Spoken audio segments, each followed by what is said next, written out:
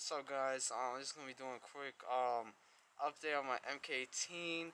If you guys watch my first video, you can actually see that sorry, I had my mask on. That I changed a lot of things, changed spray paint job, everything. Removed some stuff, added a lot of stuff. Yeah, so I guess I'll start from the back. Right here, I just spray painted my stock, and I gave like this black gap here. It just goes around with the two-tone look.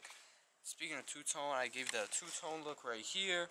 As you can see, I sanded out some spots over here, like like the screws and stuff like that. Over here, give that worn look too. Over here, I got that little, like, really worn look. As you can see, the metal's coming off, and then the dusty little look on the rail. I went for the dusty type look. Came out pretty nice. It was my first time doing it. I was actually second guessing it. I just moved up my grip here. Just moved it up a little more. A major thing that has changed is I'm not going to be using my suppressor. I like the just regular, like this type. Just my flash hider birdcage showing. Probably going to get a new flash hider. What I did is I traded some stuff, and I got this EOTech right here. Nice 552 replica.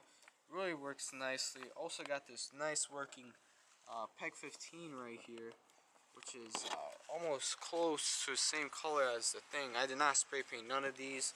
That's the only thing that's been non-spray painted. But other than that, it's pretty much everything's the same.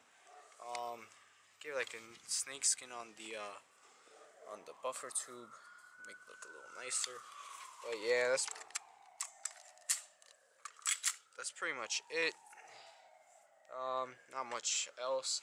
Internally wise, it's still the same, no difference. Still got a matrix gearbox, matrix motor. Pretty much, yeah. Thanks for watching, guys, on the update. I'll probably be updating this soon.